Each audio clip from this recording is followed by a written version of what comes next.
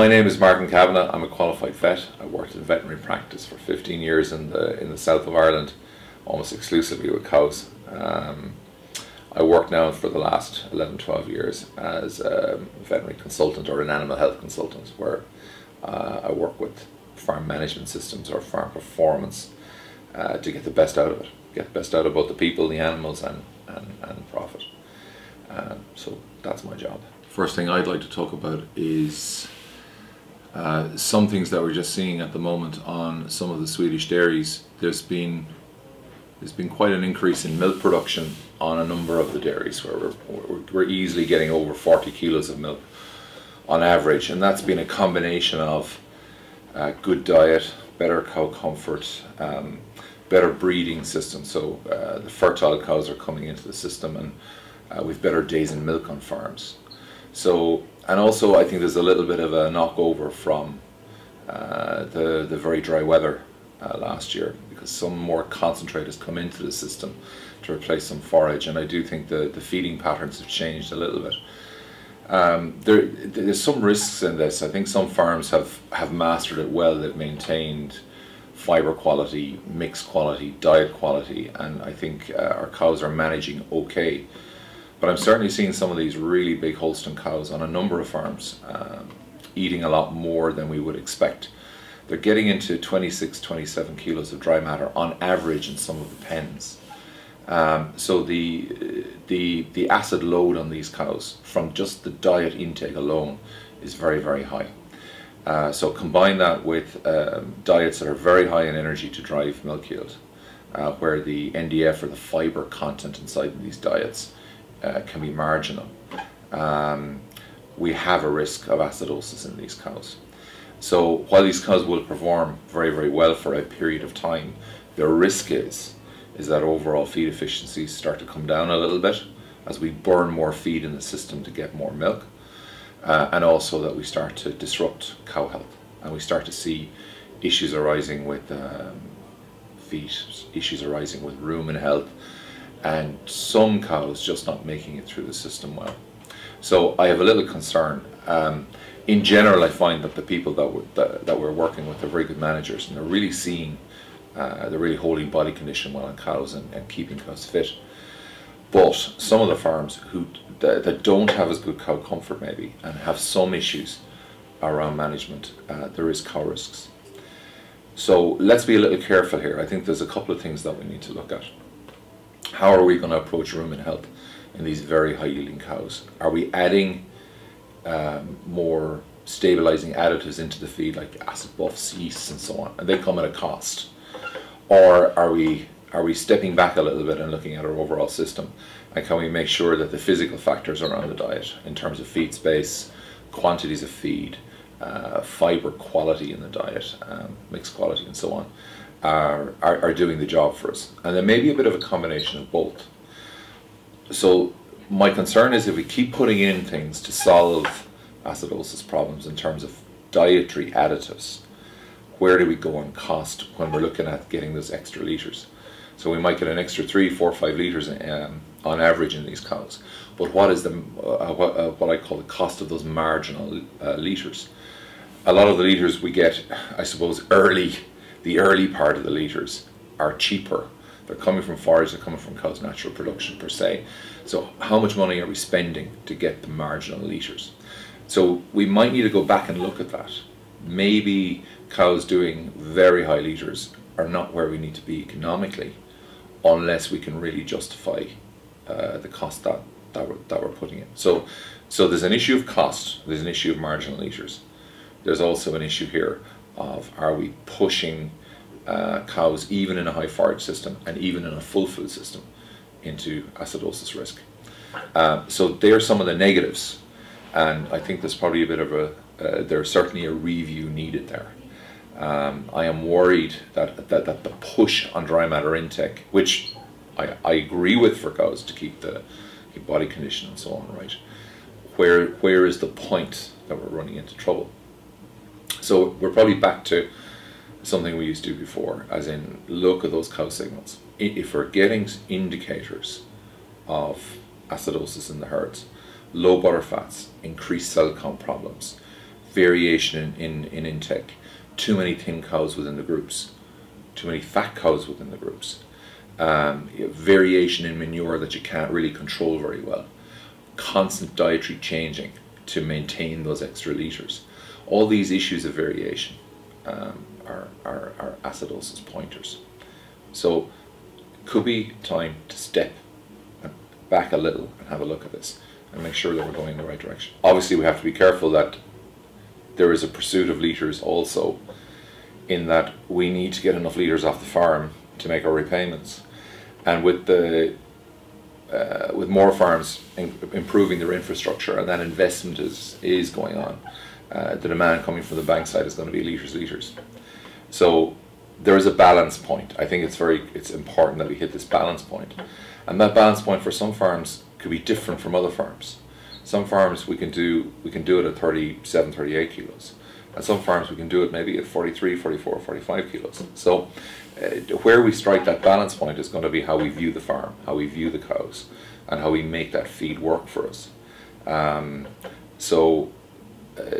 suppose the advice is, don't underestimate the power of acidosis to create problems on the farm that you don't see for a period of time. That's the negative, that's the risk factor. The positive factor is that the management standards, I think, have increased so much on many of these farms that 40 kilos plus may not be a problem.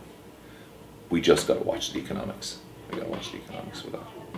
Okay, so I'm not saying lots of bad things. Okay, we have to remain very positive, and I think as we develop and we move on with the systems, I think we will find the areas that work for us on the individual farms.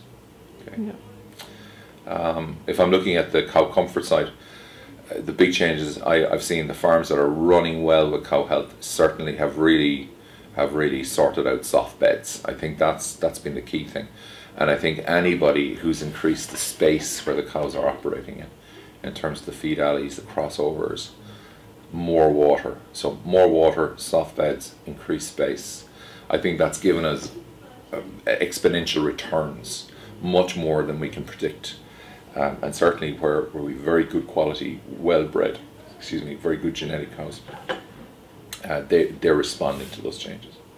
Big time. My role as a veterinary consultant or an animal health consultant, and I'm careful with that term, is to work with the overall farm management system.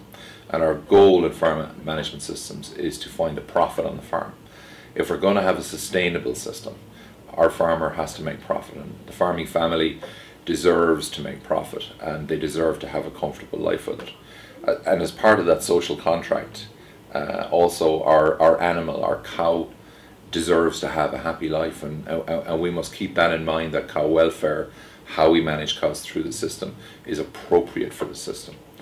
The third part of that contract is the consumer, that consumer feels that the food, the quality of the food that they're purchasing is both safe and it's right for them, and it's their decision. So I think we have three elements to that social contract that we have to keep in mind, and part of my job is to keep that in mind. I'm very conscious from my veterinary background of the state of the animal.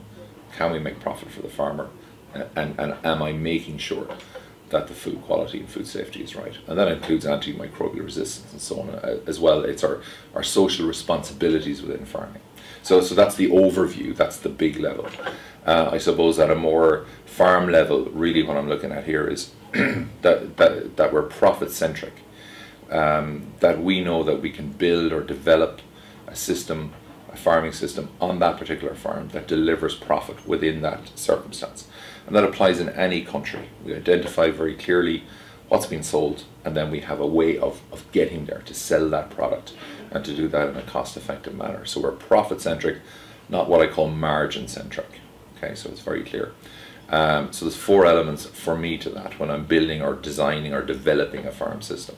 One is the animal itself. Are we putting the right animal in the right system? So is that animal fit for purpose? Have you chosen that animal correctly? Can they survive and manage and work within the environment that you're building around them, within that feed system that you're putting there, and within your skill set as such?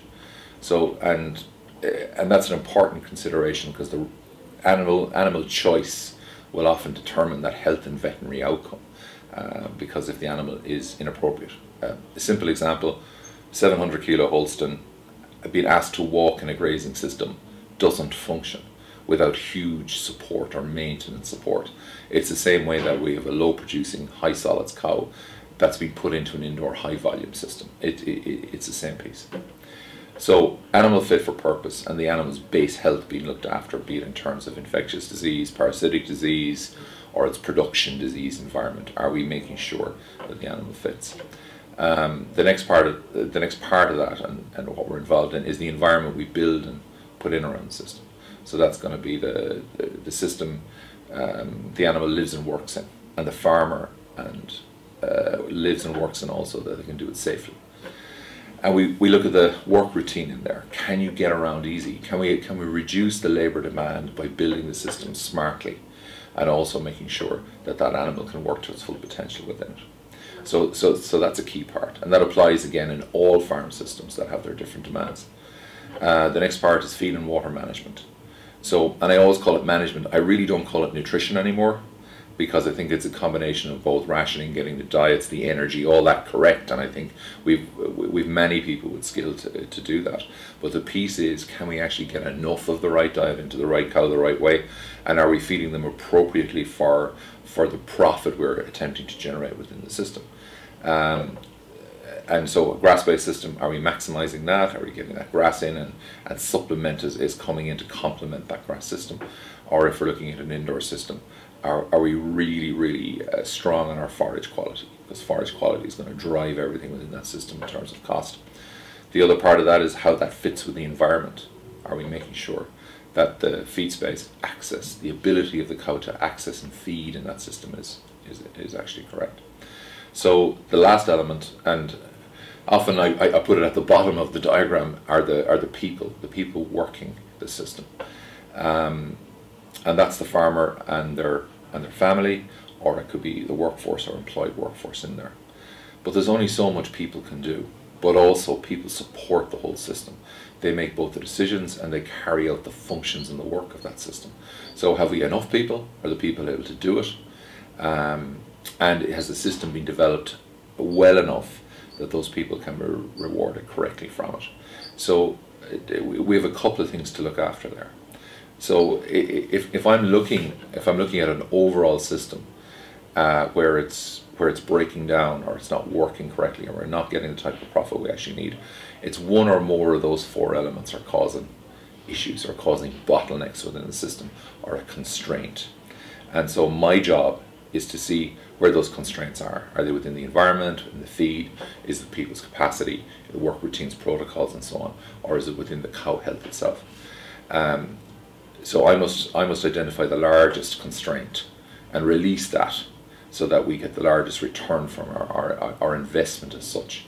And often the issue is that as vets, consultants, nutritionists, advisors, we sometimes can get focused on smaller issues that have low impact, rather than genuinely finding out what is the biggest issue. So that's the challenge, and I think that's where some of the expertise comes from. So the overall farm system, profit-centric, 4 elements: animal, feed and water management, right environment, and getting the people right.